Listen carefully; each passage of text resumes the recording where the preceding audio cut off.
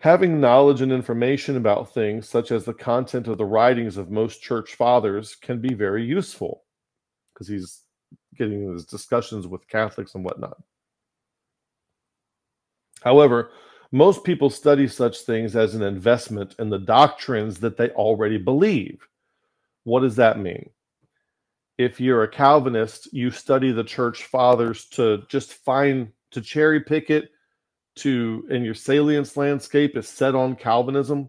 And so you're really cherry picking the church fathers to find quotes that you can use to bolster your Calvinism. You really don't care about what the church fathers or the church babies or the church toddlers, you don't really care about what they believed, thought, or wrote.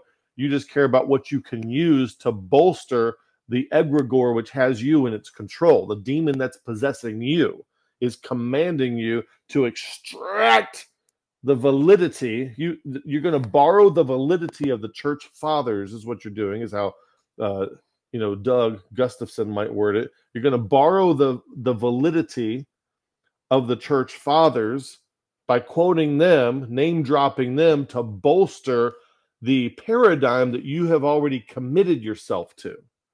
Now, you're going to do that if you're Calvinist, if you're Free Grace, if you're Mormon, if you're Jehovah's Witness, if you're Provisionist, if you're Baptist, Methodist, Catholic. They all do the same thing, because they are egoically committed to the paradigm prior to examining what the writings say.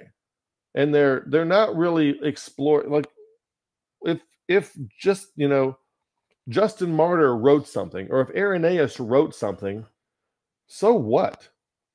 Right? Maybe it just represents, people think that it represents the earliness of a thought, but as we've exposed before on this channel, when it comes to earliness of thought, like how early the thinking was occurring, we have Alexander the Coppersmith, we have Demas, we have Hymenaeus and Philetus, we have Diotrephes, we have people in the Bible that were alive at the same time as the apostles, who were believing, practicing, doing, and teaching wrong things, okay?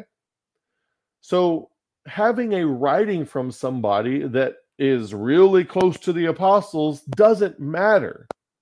It doesn't matter how close it was to the apostles, because it can be just as wrong as Diotrephes or Hymenaeus and Philetus. It could be just as wrong as those fools. But the reason they do that is so that they can borrow power from those early guys to bolster the position that they're taking now.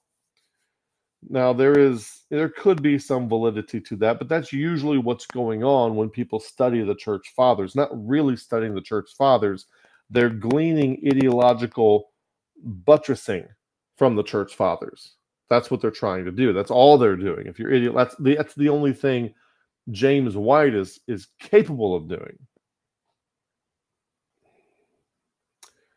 So having knowledge, okay, however, most people study such things as an investment into the doctrines that they already believe, with the assumption that finding confirming quotations from these writings will lend credibility, because they're looking for credibility and validation from the church fathers. Why? Ideologues and people with personality disorders and children need external validation because they have no internal validation. Their locus of authority is externalized. They need external validation. They have no internal validation. They can't see clearly. They need something to come from the outside. So they're finding, with the assumption that finding quotations from these writings will lend credibility to their beliefs, especially in a rivalrous dynamic. Like if you are debating, we just went to a debate Saturday night, and Tuesday, I think we're going on Jason Breeda's channel, Living Christian, to review that video. Tuesday, me and Leighton and Alana and Jason are going to be reviewing that debate.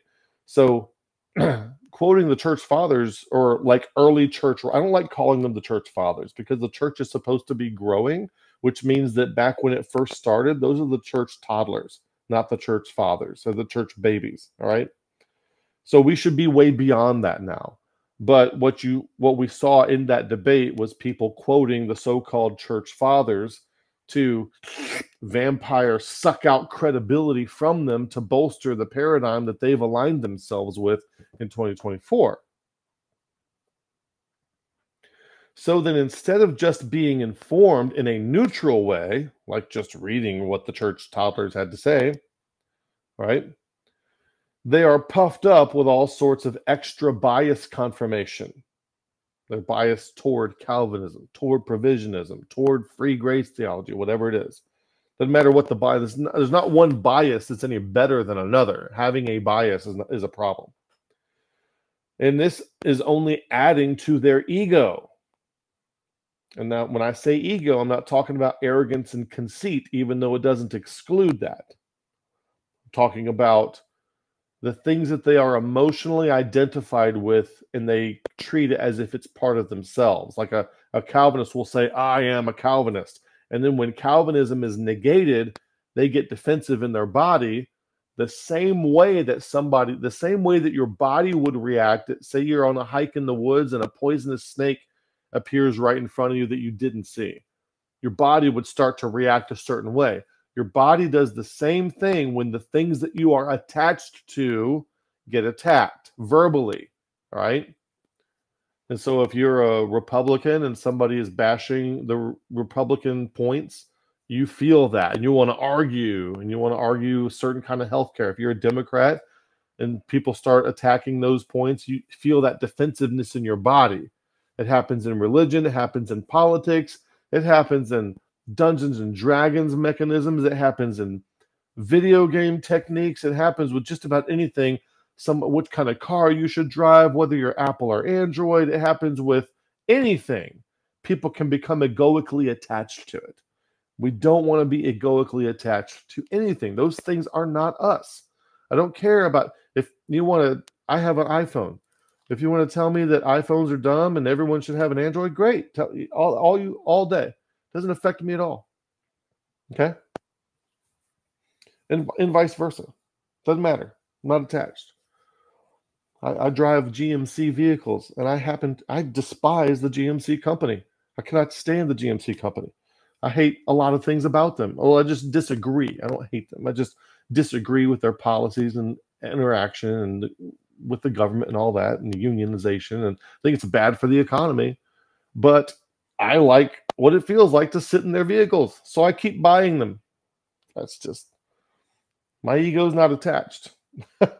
My ego, I do have a preference for the other car companies, but I don't like their products. I like their policies, but I don't like their products. Only adding to their ego, right? So if you're egoically attached to Calvinism or provisionism, and you go back to the church fathers and you find a bunch of stuff that supports your belief, what that does is it adds to that egoic attachment. It bolsters it and makes it stronger. So when the Bible talks about flesh and carnality, that's what we mean when we're talking about the ego.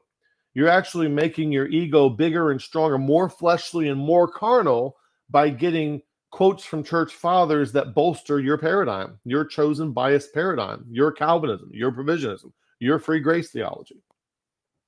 You're bolstering your ego.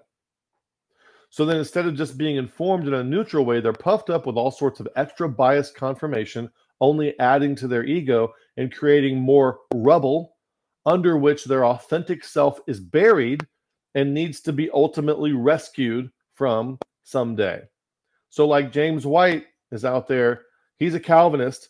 Well, he's going to add Greek knowledge to his Calvinist ego. He's going to add the church fathers to his Calvinist ego. He's going to add a fake doctorate degree to his Calvinist ego, okay? He's going to add 127 debates to his Calvinist ego, right? So now, if he ever wants to have a wake-up call, it's going to take a very huge ego death to get through all that rubble to get to him. And the likelihood that that's going to happen is very, very small. So you can't be a Calvinist or a provisionist and learn Greek and understand the Bible better, okay? Learning Greek will actually make you understand the Bible worse.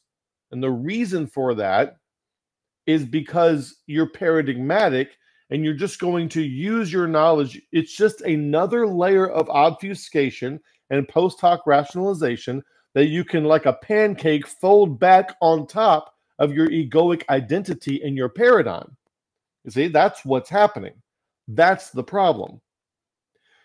So learning Greek can help you understand the Bible better if you are non-paradigmatic when you do it.